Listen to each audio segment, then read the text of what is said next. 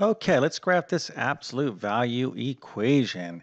And graphing in mathematics is critical, and especially in algebra, there's a lot of different things you need to know how to graph a particular function. So this is an absolute value function, and it's very, very similar in terms of its graphing as graphing a parabola, graphing a quadratic function. So if you're in algebra, you're going to need to know how to graph absolute value functions, and obviously you're also going to need to know how to graph quadratic functions, which is the parabola shape.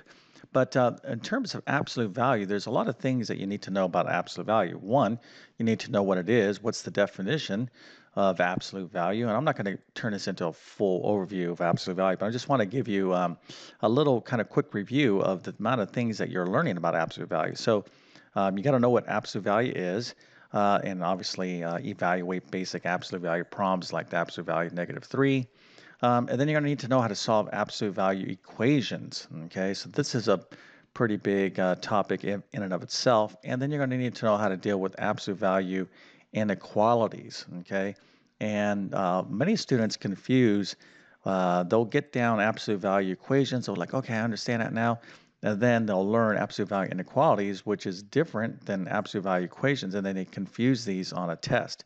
So you got to be very careful with absolute value. There is a good amount you need to know, and I'm going to give you some suggestions on how you can master absolute value. But what we're going to be focused on in this video is simply graphing this absolute value equation. We'll talk about the basic graph of an absolute value function here in 1 second, and then I'm going to walk you through the basic steps to get a nice little sketch on your graphing paper. But first, let me quickly introduce myself. My name is John. I'm the founder of TabletClass Math. I'm also a middle and high school math teacher, and over several years, I've constructed what I like to believe is one of the best online math help programs there is.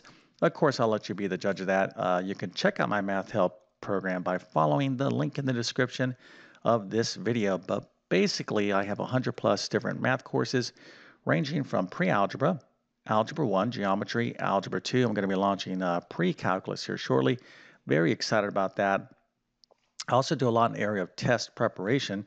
So if you are studying for the GED, SAT, ACT, HiSET, TASC, AccuPlacer, CLEP exam, maybe a teacher certification exam, ASVAB, there's a ton of tests that people have to take. Very, very important tests in terms of them reaching their goals or your goals. And they have a considerable amount of math, all these tests I just mentioned, and a ton of others as well. So if you don't do well in the math section, you don't do well on the test. So let me help you out.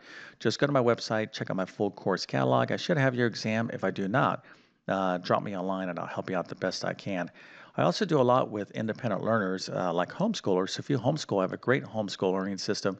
And then obviously I help those of you that are just having a tough time in your current math course. Now, if you're serious about learning math or serious about wanting to really, improve, then you need to do this. Okay, you got to take great math notes. Now, if you're not that serious about learning math, then just disregard this. But I'm telling you, over decades of teaching mathematics, those people, those students who really work hard every day are focused and engaged and got great math notes as evidence of that, they always end up doing very, very well. And then the opposite is true. Those students who are just, like myself, back in the good old 1980s, I was trying to find shortcuts for everything. I was like, I'm not taking notes. I'm going to be talking to my friends. And when a teacher looks at me, I'm going to be writing some scribble scratch just to make pretend I'm taking some notes so they wouldn't give me any detentions or whatever the case was. But listen, I made all the mistakes and then some. And then today, you guys out there, you have these cell phones, which are like crazy distracting. They're awesome, but they're also distracting. So the bottom line is this: you have a lot of things pulling at your attention, okay? But you're not going to be able to learn anything unless you're highly focused. And if you're focused on taking great notes, then you'll be focused on your teacher and what they're saying. And that's the key. Yeah, and its bottom line is this: it's impossible to be successful in anything without focus. So that's why note taking is critical. But as you improve in your note taking, you can study from my notes to help you out. So those would include pre-algebra, algebra 1, geometry, algebra 2, and trigonometry. You can find the links to those notes in the description of this video. Okay, so if you think you know how to graph this absolute value equation, go ahead and pause the video and do so. It's not that difficult. There's a couple different approaches we can take, but let's go down here. Matter of fact, let's talk about this first approach, okay? Then I'm going to talk about the specifics, how to really do this in a nice, easy manner. But in mathematics, you can graph anything, okay? By just constructing a good old-fashioned table, an XY table of values. So if you're not familiar with XY table. Use this to graph lines, but you'll see this throughout math. Okay, when in doubt, if you have to graph anything, just come up with a bunch of x values, some random x values. Try to span a good amount of the x-axis. Plug it in. Plug all these x values into here. Do all this simplification to get the respective y values, and then each one of these here is an xy coordinate. All right, it's an xy coordinate that you can plot, and then you can just kind of connect the dots. Okay, so just remember, when in doubt, if you're like totally forget anything, you can always construct an XY table to help you out and graph anything. This is actually very important. Even for advanced mathematics, we have to create tables. So don't forget about that. That's always kind of a default way to graphing anything. But we're going to talk about the specifics of the absolute value graph right now. Okay, so again, uh, if you know how to graph a parabola, okay, basically something like this, y equals x squared plus x plus 1, right, a quadratic equation. What's the shape of these guys? Well, they're U shapes, right? This is like it's either upward U or downward U, okay? So that's what a parabola is, but an absolute value, it's very similar. Okay, by the way, let me get back to this parabola. This bottom here, this very minimum or this maximum part, we call that the vertex, right? So the vertex is a specific XY point, okay, for the parabola. So if you didn't know this, you're going to be learning this, so don't worry about it. But absolute value is basically works the same way, very, very similar. So the basic shape for absolute value is a V, okay? It's either an upward V or a downward V. It could be anywhere on this XY axis. And this point here is referred to as the vertex. So if I know the location of the vertex, and I know if it's an upward V or downward V, so in other words, it could be like this, it could be like this, and by the way, this V just continues, okay? So if I know the vertex, and I know whether it's an up or down V, then I can get a basic sketch. There's some other things that affect this graph, but this is like just kind of the basics, all right? So this is um, a quick overview of what to expect for absolute values. Your absolute value is always going to be some sort of V. Now you could have a skinny V like this, a narrow V, or you could have a wide V. And I'll talk very briefly what impacts these things here. But let's get right to this problem and get right to it. Okay, so here's our problem. Y equals absolute value of x minus 5 plus 7. So what do we want to do? Well, again, I want to find the vertex, and I want to just know whether this is an up or down V, okay? And then I'll tell you briefly. Let's actually just put something out here. Let's talk about other characteristics. So in other words, is it going to be narrow? Is it going to be wide? Okay, those type of things. So okay, so first things first, let's find the vertex. Okay, again, this is going to be an XY point. It's actually pretty easy to do. Okay, so how do we find the vertex? So remember, the vertex, all right, is an XY point on the XY plane, okay, the XY graph. So I need to find the X and I need to find a Y. All right, so how do we find X? Okay, well, how do we find the X? Very simple. What you do is you take the stuff inside the absolute value, that expression there, we set it equal to 0 and solve for x. Okay, so x minus 5, we set that equal to 0. So x equals 5. Well, that is my 5 coordinate for my vertex. Super easy. Well, okay, how about y? Well, y is even easier. Okay, whatever this number is right here, hanging out at the end of the absolute value equation, that is what y is equal to. So y is equal to 7. So super easy. Now, if there was no number, okay, let's say it was this, okay, well, you're like, wow, there's no number there. Well, it would be 0, okay, that would be plus 0. But in this case, we have a 7, so there's always something there. Sometimes it's a 0. Okay, so we know our vertex is 5, 7. I mean, how easy is that? Okay, now let's talk about whether this is a happy V.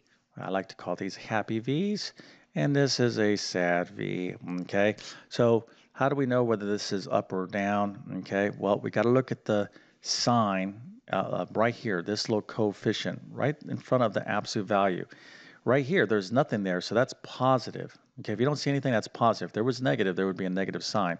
So positive, any positive value outside of that absolute value right there is a happy V. It's a positive V. It's happy about its outlook on its life as an absolute value function. So I just can't wait to be traveling all throughout the XY axis, et cetera, et cetera. You know, whatever hokey way you need to kind of remember it, is fine with me. Okay, now of course we have a sad V, and that's someone who's got a negative outlook on life. They're like, oh, I gotta be, on this XY plane forever. They're sad about it, so it's gonna be a downward V. Okay, now some of you are out there saying, okay, Mr. YouTube math teacher, just stick with the math, skip the comedy. Listen, I gotta try, right? Whatever it takes. Matter of fact, maybe because my little silly joke there, you'll actually remember this. Okay, now let's erase this stuff because I want to. So first of all, let's see here. We know this is going to be an up V, and we have our vertex. But let's talk real quick about these other characteristics. What is going to affect whether this is skinny or wide? Well, it's the number, it's the coefficient. Now this happens to be just a 1, so it's going to be kind of like a standard 45-45 V. But if I had a bigger number here, let me just draw something or write something in here. So what if I had like 9, a positive 9 here? Okay, well, the bigger the number gets, okay, the narrow it's going to become. So like a positive 9 is going to make it skinnier. Positive 19, even narrower, okay? If it's negative, well, it's going to be going in the other direction, okay? All right, now if you have a fraction, all right, let me just write this like so. What if I had like 1/8 right here? That's positive, but a fraction, as it gets smaller and smaller, less than 1, it's going to be widening up. So like 1/18 would be like this, okay? Now, of course, you should supplement if you really, really want a super accurate graph, and, there's might be times where you'll need one, supplement your vertex and your characteristics here with putting in some, finding some other points, specific points on your plot. Okay, that way you'll have a real precise graph. But in this situation, we have a basic up V, and here is the vertex. So let's go ahead and put it all together. Here is our vertex at 5, 7. We're going to draw a nice upward happy V. I'm like, hey, I'm happy to be a V living here on the XY plane. And there it is. Okay, this is the graph of our absolute value equation, something that you definitely need to know in algebra. Okay, and of course, we can add some more sophisticated problems, but you got to know this as kind of like a basic starting point. And again, this is very similar to graphing quadratic equations and parabolas. So if you are studying those, just think of these. There's some subtle differences, but they're pretty close in terms of the procedure being the same. So if you got this problem right, then boy, I must give you a happy face with some big ears like that, little space ears, and a mohawk, and an A plus, and a 100%. But I'm gonna give you 2 stars. This wasn't the most difficult of problems, okay? But if you got it right, without me telling you how to do it, and you're like knew exactly what to do, then it's pretty good. That shows me that you're probably taking notes, paying attention to your teacher. Maybe you've been watching my YouTube channel for a while. Who knows? I don't know, but that was good work. Okay, so again, absolute value. We talked about graphs of absolute value, but you need to know the definition of absolute value. Just very briefly, the absolute value is a distance a number is from 0. You need to know how to solve absolute value equations and absolute value inequalities. So you can do this follow-up study on my channel in my algebra playlist, but I teach this thoroughly in my algebra course and my other courses in my math help program.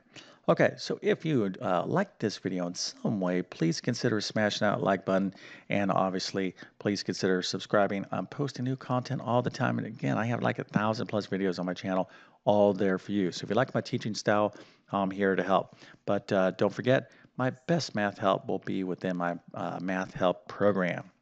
All right, so with that being said, I definitely wish you all the best in your mathematics adventures. Thank you for your time, and have a great day.